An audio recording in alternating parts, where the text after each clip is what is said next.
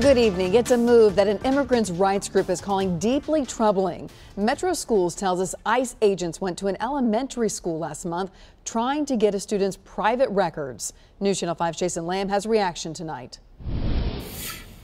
These are a couple of ICE officers. In a city that's seen several encounters with ICE agents lately, immigrant groups say the latest encounter may be the most troubling yet. It is clear that ICE is escalating their tactics and using immigrant students to go after their families, which is really unacceptable. Metro Schools confirmed sometime last month ICE agents visited Una Elementary trying to get hold of student records at one of the most diverse elementary schools in Nashville. Metro Schools says employees followed the correct policy and did not release the records to the ICE agents. We are outraged and deeply troubled by the audacity of ICE to go into an elementary school and ask for confidential student information. MNPS says its policy dictates that if anyone shows up to the school handing over a legal document to get access to records, school principals are to call their bosses for review, a policy that the Tennessee Immigrant and Refugee Rights Coalition says they are glad